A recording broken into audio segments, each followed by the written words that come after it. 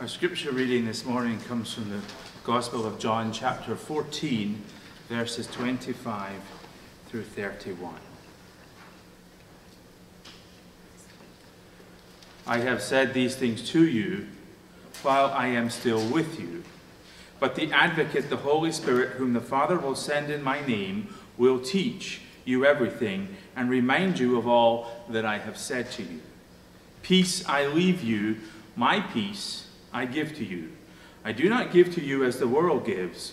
Do not let your hearts be troubled, and do not let them be afraid. You heard me say to you, I am going away, and I am coming to you. If you love me, you will rejoice that I am going to the Father, because the Father is greater than I. And now I have told you before this occurs, so that when it does occur, you may believe. I will no longer talk much with you, for the ruler of the world is coming. He has no power over me, but I do as the Father has commanded me, so that the world may know that I love the Father. Rise, let us be on our way. Amen. This is the word of the Lord. Thanks be to God. And let us go to God in prayer.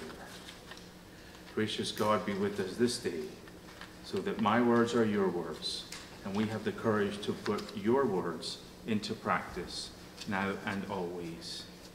Amen. The light turned yellow just in front of him, and he now had to make one of those quick decisions, one that every licensed driver faces. Should he stop or should he keep going? He did the right thing, stopping at the crosswalk, even though he could have beaten the red light by accelerating through the intersection. The tailgating woman was furious. She honked her horn, she screamed in frustration. She missed her chance to get through the intersection, and the driver's ignorant, rude actions caused her to spill her coffee, drop her cell phone, and smear the makeup she was applying. As she was still in mid-rant, she heard a tap on her window and looked up into the face of a very serious police officer. The officers ordered her to exit the car with her hands up. He put her in handcuffs and took her to the police station. Once there, she was searched, fingerprinted, photographed, and placed in a cell. After a couple of hours, the lady was escorted back to the booking desk where the arresting officer was waiting for her with her possessions. He said, I am so sorry for this mistake. I pulled up behind your car while you were blowing your horn and screaming and mad. You were giving the guy in front of you some kind of sign language that I didn't understand. And while I was observing your behavior, I was standing behind the car, so I noticed on the back of the car you had the following bumper stickers. What would Jesus do? Christians aren't perfect, just forgiven. Follow me to Sunday school, and honk if you love Jesus. Naturally, with what was displayed on your car and what I witnessed in your behavior, I assumed that the car was stolen. It is hard to live as Christians in today's world. Many people have opinions, strong opinions, on what the Christian person should be doing, and they are quick to point out all of our shortcomings. It would be so much easier if we as Christians could love God and live life in any manner that we saw fit. But that's not what we are called to do. God calls us to live by his standards, and sometimes that is different from the standards of the world. Accepting and living out that privilege is, well, it's complicated. So I ask, is it hard to live as a Christian? For the most part, we live by the same rules and the same standards as the average person. We try and make apt decisions. We have the responsibility of providing for our families, being good citizens, respecting the planet, handling tragedies and challenges with dignity, and we strive to make this world a better place.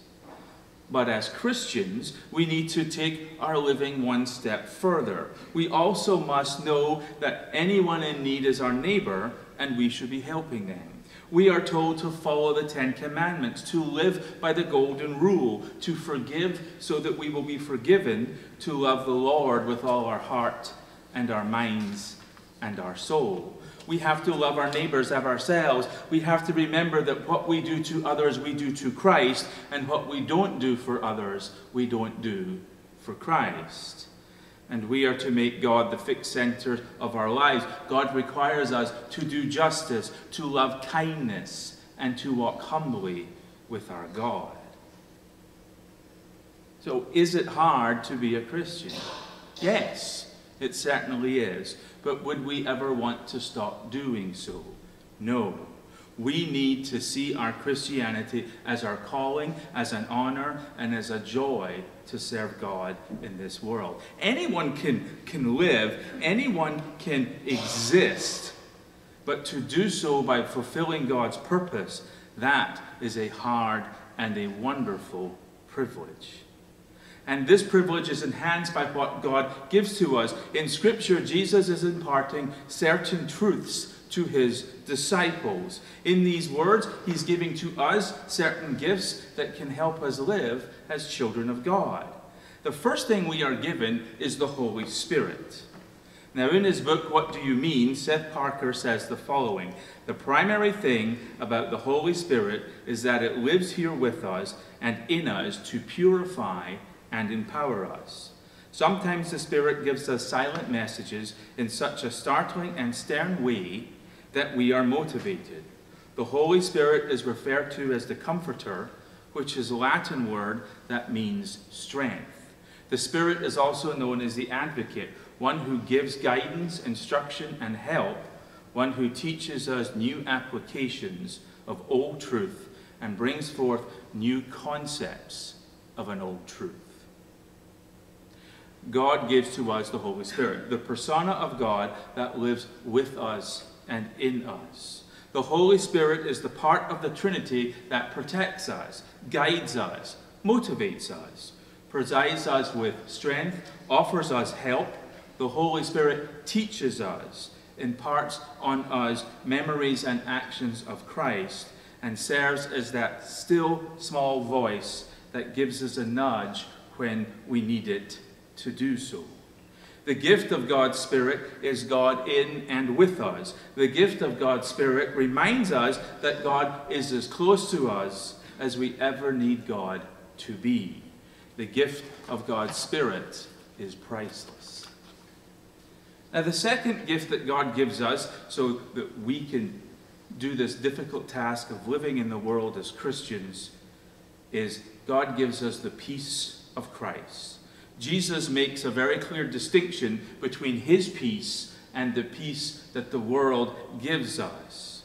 By the standards of the world, what is peace? Peace is a state without war. It is freedom from disquieting or oppressive thoughts or emotions. Peace is a state of freedom from storm or disturbance and peaceful coexistence. When we think of peace, we think of calmness, serenity, quietness. But when we think of the peace that Jesus gives, it is much, much more than the absence of conflict. It is a peace that gives a promise. It is a confidence that cannot be broken. The peace of Christ is an invitation to live and serve and pray as Jesus did. The peace of Christ means that Christ in our lives, we really don't need to worry or fear or stress. And this peace does not come and go. It does not waver in its effectiveness, and it does not get weaker with age. The peace of Christ is special because it is Christ's to give. Meaning that it is given by the one who lived as we live. It is given by one who was tempted as we are tempted. One who faced what we faced, and one that endured as we must endure. The peace of Christ comes from one who knows firsthand what it's like to be a human. And this peace also comes from someone who knows firsthand what it is like to be God. One who knows how to serve God, how to be obedient to God, how to live as God intended, and how to make God proud. Who better to give us that kind of peace than the Son of God? And the final thing that Christ gives us in these words is an assurance. He tells us that he is going to the Father. In Christ we have that assurance that one day through him we too will go to the Father in heaven. The love that God has for us is special, it's powerful, it's for all of us, and when we believe, we are given that gift of eternal life, which means we too one day will go to the Father. And as Jesus says, that is a happy event. Nothing could stop Jesus from going to the Father. Not those who followed him, not those who killed him, not even the ruler of this world. And that is because that God so loved the world that anyone who believes in him will not perish, but will have that life eternal. So once upon a time there was, I'm going to try this way because the post blocks this whole side, so I'm going to try that. I'm actually on the tile, so I'm in the sanctuary, which means nothing, I just thought I'd say it. So once upon a time there was a young man who was in college, and he was studying and he was doing the things that you do in college. I'm not going to give you examples from my life. That's a secret. But he was doing what you do, and he wasn't happy, he wasn't satisfied. He didn't like the college experience. His grades weren't where they should be.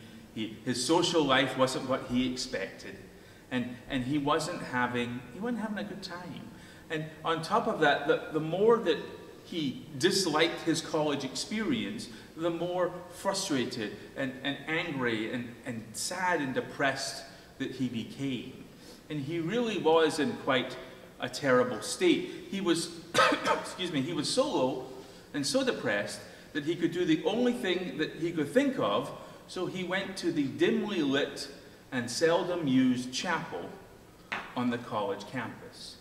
And he goes into this chapel, and what he notices is that the chapel is adorned with praise, with worship, with things that show people's love and appreciation to God. And when he saw the chapel, when he saw everything that God was and gives, he became very angry at where his life was. And so he started a rant against God right there in the chapel. He cried, he screamed, he yelled, he probably kicked a temper tantrum as far as what that looks like when you're an adult. And he got out his feelings against all his frustrations. He said, God, you created this world. What were you thinking? It's a mess.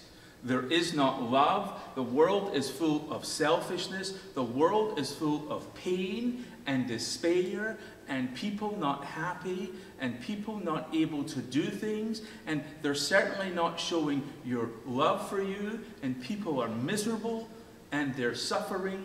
And because of all of this, when anything bad happens, they say, how could a good and loving God let this happen? And so they go away from you, and they move away from you, and they don't understand, and this world is in a terrible state. And he said, God, I could do a much better job than you have. I could create a world. I could make this world a better place.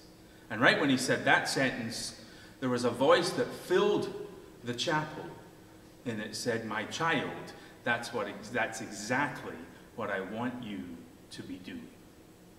God calls us to make this world a better place. It's hard. It's hard to live as a Christian, but it's something God wants us to do. And God gives us all the tools. We have that Holy Spirit within us. We have that presence of Christ to guide us. We have that assurance of Jesus that we can do this, that we can make the world a better place. This morning at the 10:30 worship service, we are going to celebrate. We are going to embrace 6 young people who have decided to make a commitment to be members of this church. Not just joining this church, 6 young people who have spent 2 years studying and preparing and doing mission work and learning to understand what God is all about.